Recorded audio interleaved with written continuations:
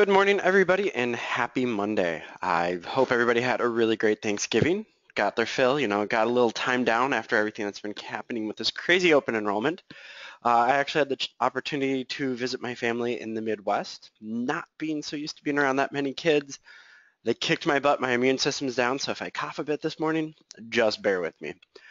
So today, I thought we'd start talking about how can you actually do effective fact finding as far as it goes with open enrollment. I'd like to add those ancillary products, the ones where I actually get paid. Well, it's kind of what we're going to quickly talk about today. So I thought we'd just kick it off with the more appropriate heading with make the customer's problem your problem. The whole point of our sales process is to figure out the customer's problem. Sales is really just taking the customer's problem and doing a solution. So really, we're just problem solvers. So happy Motivation Monday, everybody. For those of you that are new on the call, this is kind of what we go through. We're going to start with the tip of the week. We actually have kind of a few of them today. Then we're going to take a look at the trends, which, as I said last week, are my favorite this time of year just because everything's so nice and green and positive and growing. We'll give a shout out to some sales leaders, and then in the end, we'll go kind of over the fact-finding or the investigation stage of a sales process and good things to kind of talk about. These are quick calls. They take about 15 minutes, 30 minutes on the long end, so we kind of run through everything quick. They are recorded and they are put in the AHCP training library afterwards. So if I go through something too quick for you, don't worry, you can always see them again later today. So the tip of the week for last week, and I had a few people reach out and ask me to send this to them. This is about the NatGen short-term rule change. So there were some laws changed as far as it goes with short-term medical policies.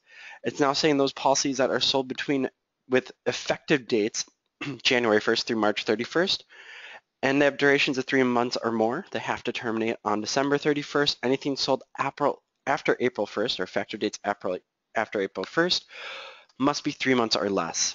And then kind of a little teaser there, we do have the new hospital indemnity coming from NatGen that is coming out in early 2017. The material for that is being made now, and it should be out to us rather quick. So the tip of the week for this week, you got an email. It's about the new NatGen back office. So NatGen, one of the reasons why we bring them up so much is actually the policies that we sell the most of. So this is really common for us to work with. It is the new NatGen. They have a new link. This was emailed out to everybody as well. So it's ngahagents.ngic.com. Not easy to remember. Maybe write it down, take a screenshot. It is just going to be the username and password you use right now for those NHIC products and those time insurance company products on the back end. Both of those were purchased by NatGen. And so that's why they are put in one area. So now instead of trying to flip through your different usernames, you can go to just one specific area for both of these. The whole point behind this too is that it's supposed to be more nice agent-facing platform. You can view your whole book of business for both of the underwriting companies, which is kind of a big thing for there. If you do have any agents under you, you can view the whole hierarchy there. You can see the whole book of business as well. There are some improvements coming as well. One thing to keep in mind with this, there is a 24-hour lag. So if you sell the policy right away, you have to wait 24 hours between the time business is submitted and will be available for viewing.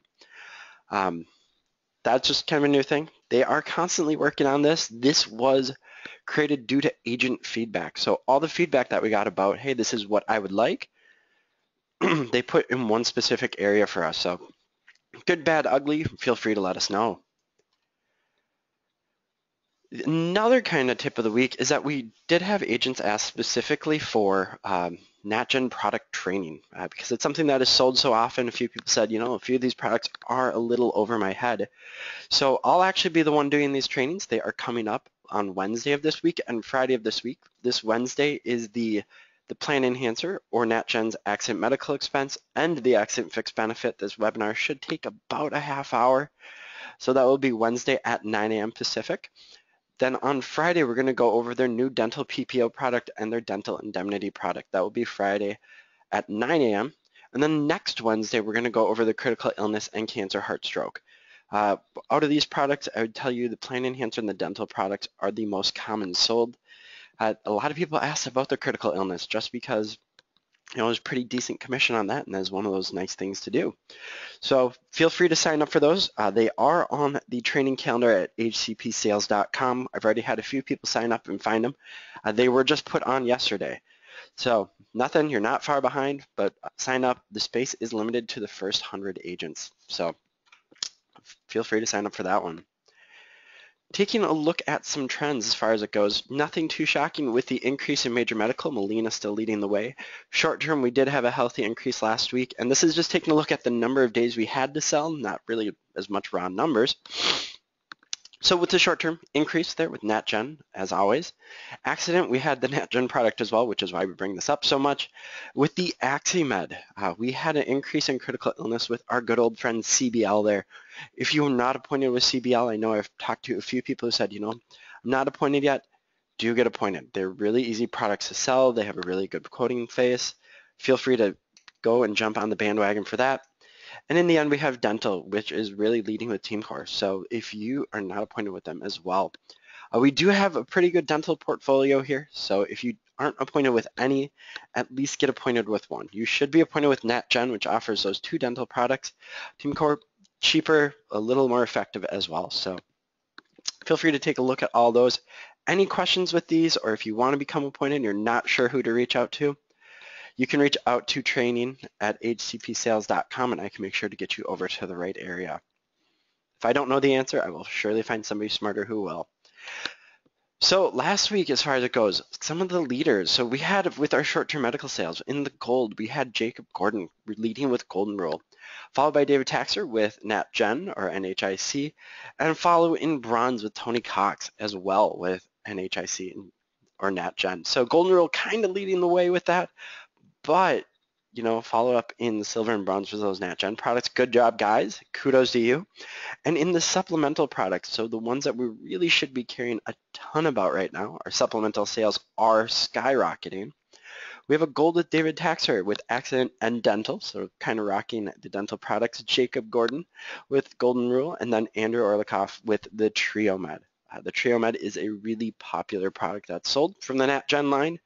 Keep in mind that was NHIC before. It is still underwritten by NHIC, but now it's just, they call it the NatGen product.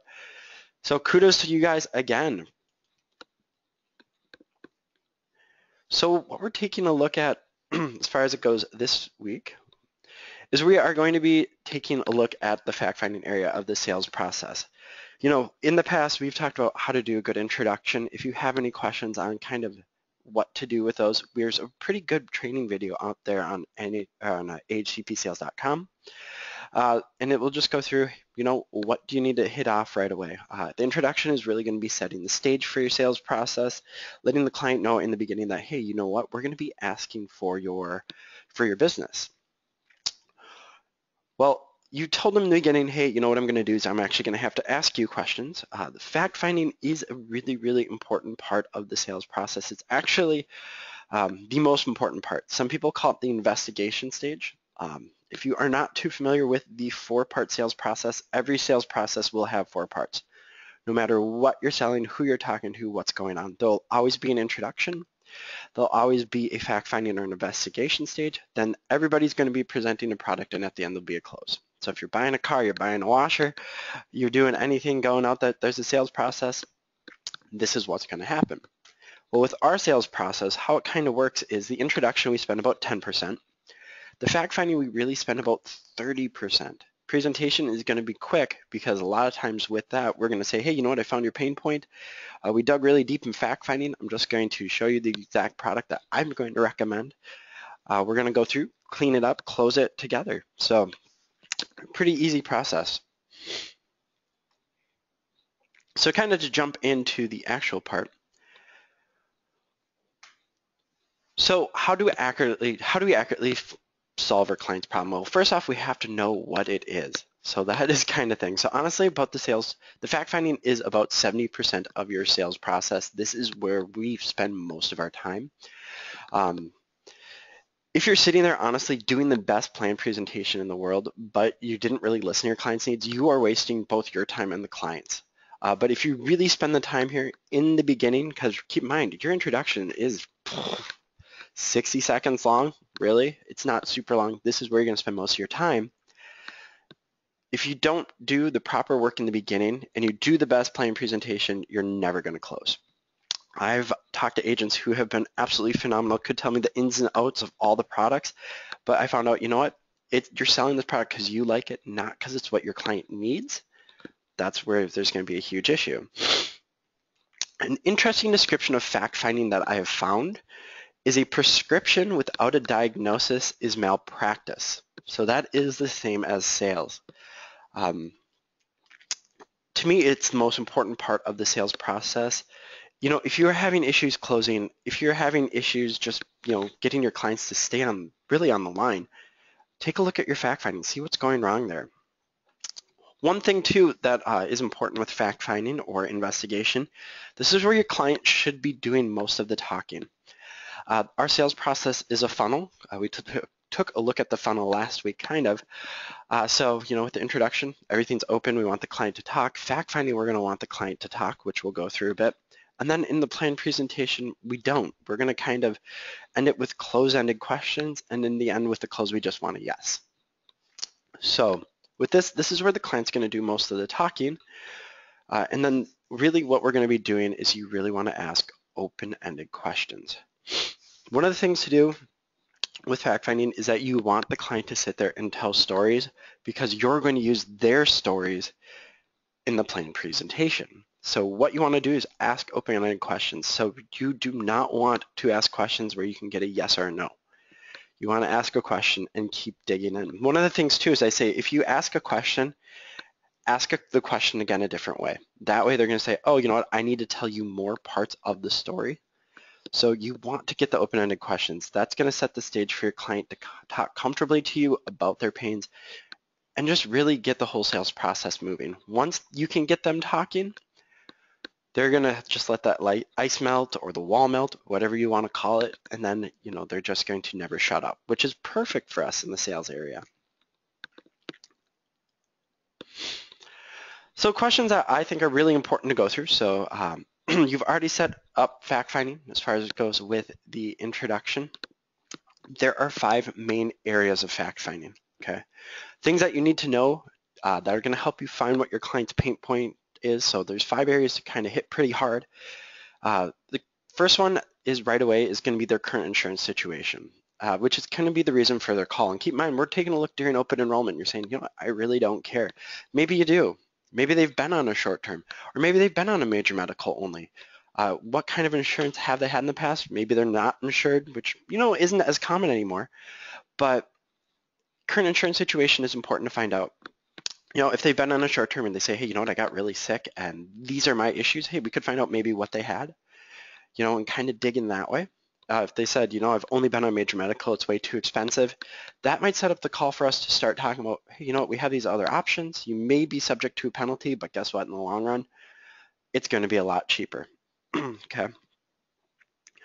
Another one is we're going to take a look at would be, what is the reason for their call? It's the why. Why did they pick up the phone? Why are they calling you?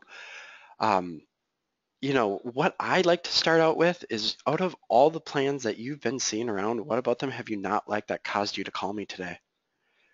I like to ask that. That's kind of a powerful loaded question because they're going to say, I was shopping on Blue Cross Blue Shield. Blue Cross Blue Shield, and I absolutely hated, the prices that I was seeing. So you can start the conversations that way. Okay, so the prices have you seen of those? What has made them look inexpensive to you? Was it the price of the deductible? Was it going to be the price of the co-pays? And start getting the client to talk that way. The reason for their call, I know it seems kind of stupid, kind of silly, really important with that. So current insurance situation, I want to figure out what have you had in the past, what have you done in the past. I want to figure out what your past. Reason for the calls, I want to figure out what's going on right now.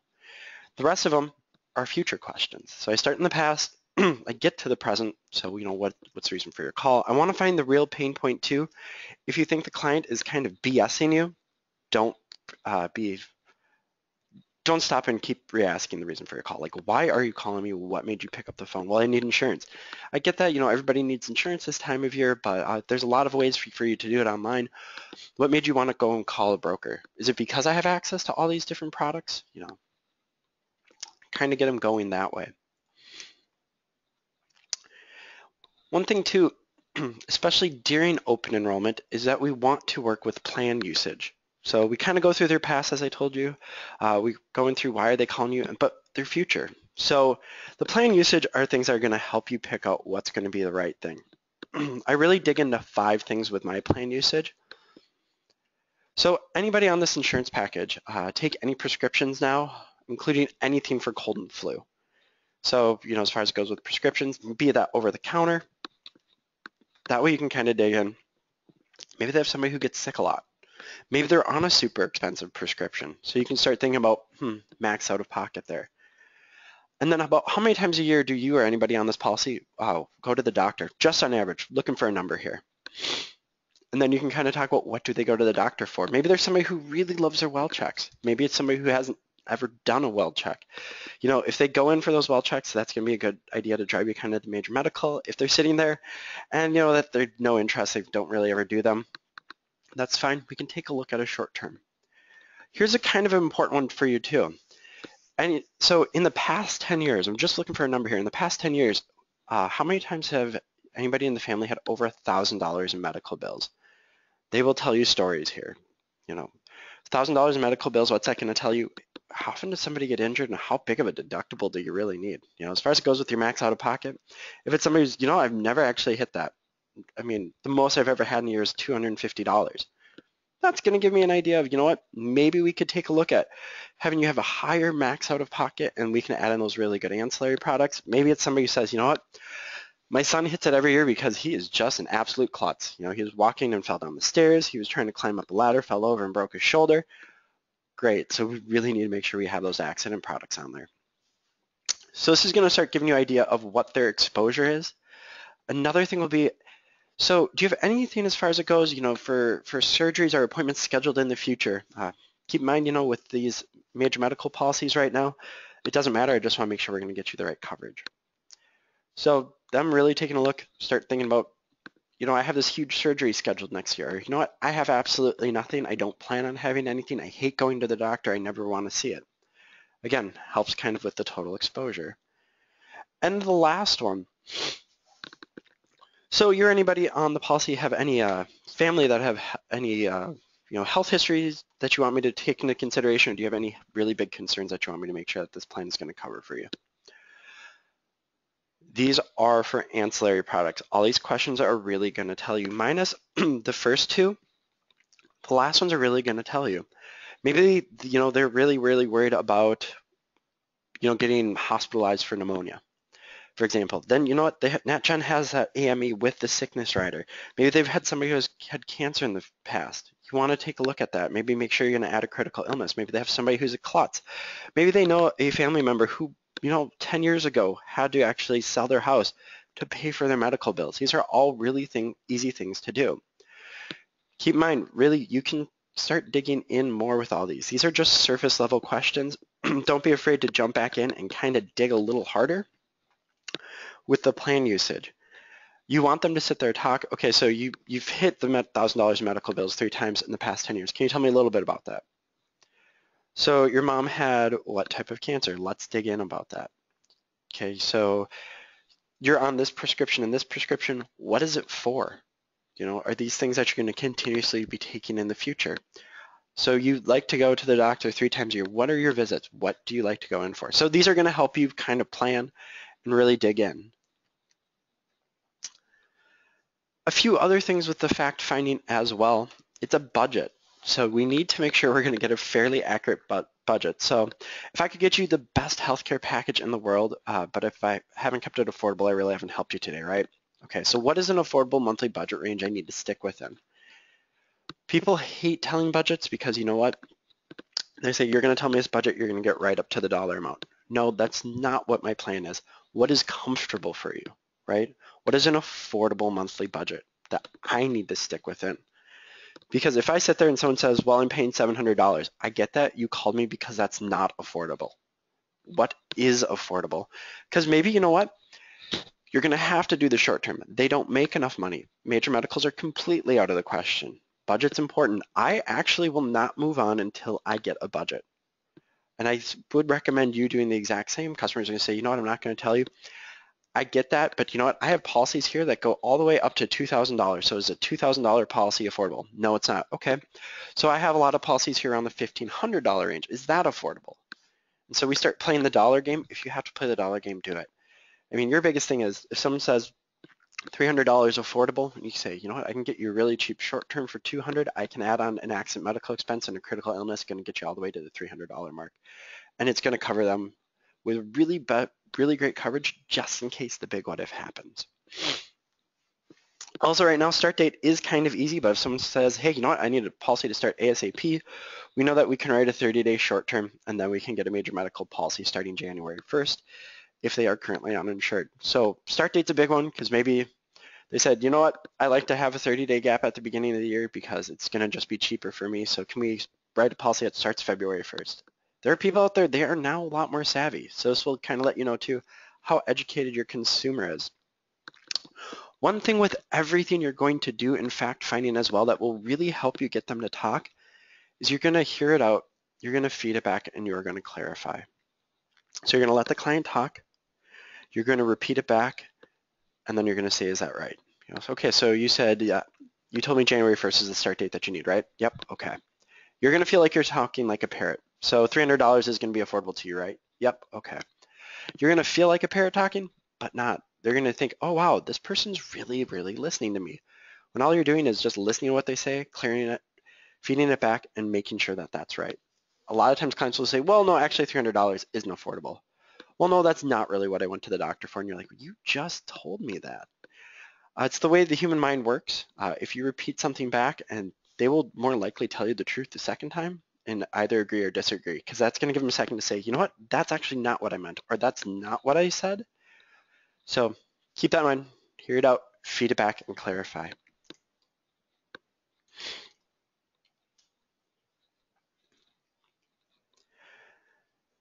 So at the end of all the fact finding, there's a huge thing that you need to do.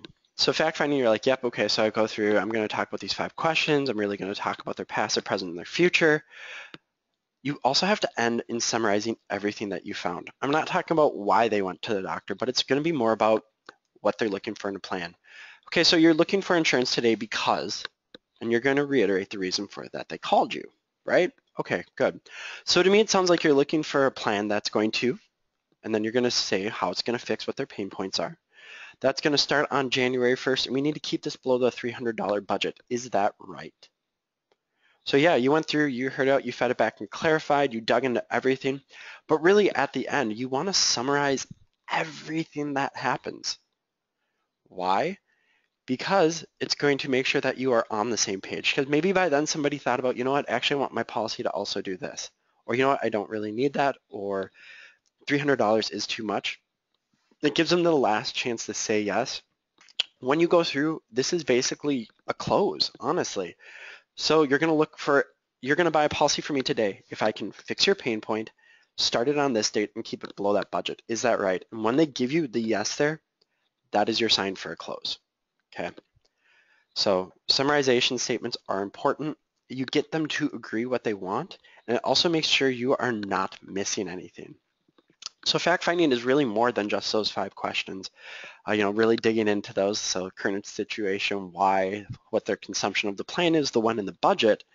It's also, hey, you know what, I need to summarize at the end and get ready for you to present the plan, because if you like everything from me, you are going to buy today, right? So that's kind of the fact finding. There's good videos about fact finding as well at ahcpsales.com, but if you do have any questions about what we went through today, any of the products, any of the tips of the week, feel free to reach out at training@ahcpsales.com. That actually leads right to me, Trainer Dan. So if you say, hey, Trainer Dan, I have some questions for you, don't ever hesitate. So I thought we'd end with a pretty good quote. A satisfied customer is the best business strategy of all. Keep in mind, if somebody likes you, they are more likely to tell a friend and family. If someone doesn't like you, they're more likely to tell 10 people. So keep people happy, keep them good and going. If you need anything, reach out at training@hcpsales.com. But if not, have an absolutely great week and get ready for some good sales, guys. Have a good Monday.